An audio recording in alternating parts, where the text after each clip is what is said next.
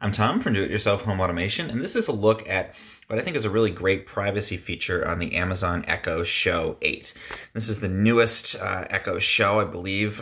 It's got a smaller screen than the original, and it's priced at a much lower price point than the original Echo Show. So I find this is actually a really great small device, and one of the things I love here is that there's actually a feature where if you want to disable the camera on here, you just slide this, this little switch over, and you can see a couple of things happen here. So when I close this, we got a little notification that popped up here that says that the camera is no longer recording. And that's all well and good, but that's actually happening in software. So, you know, there's some concerns where even if you disable the camera in software, a hacker could potentially break into the device and, you know, kind of take off that, that software lock on the camera and actually still be able to snoop on you.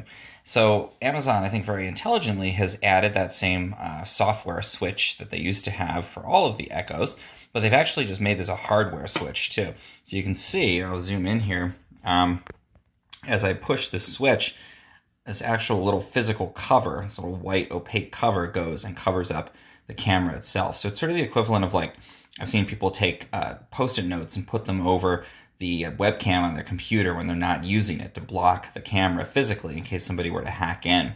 And again, you're getting the hardware, the kind of disabling of the camera there with that little physical shutter, as well as the software solution to switch it off. So what it's not switching off at a hardware level, of course, is the microphone. So it could still potentially be used to record your voice. But if you're paranoid, you know, I have it here set up in a nursery, for example. I'm paranoid about people being able to access this remotely. I just always close this and actually unplug it a lot of the time if I want it to be totally secure.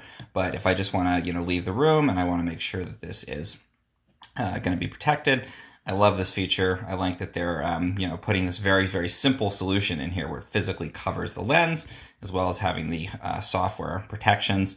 I think more companies would really benefit from doing that. It's such an elegantly simple solution. It solves a problem where a lot of people would otherwise probably be taking a little piece of tape and putting it over that when they're not using it, maybe putting a Post-it note or something, and this is just taking care of that for you physically in the shutter. So a really cool little feature. I'd really love to see more tech companies do that. If you found this helpful in any way, please subscribe to my channel. It really helps.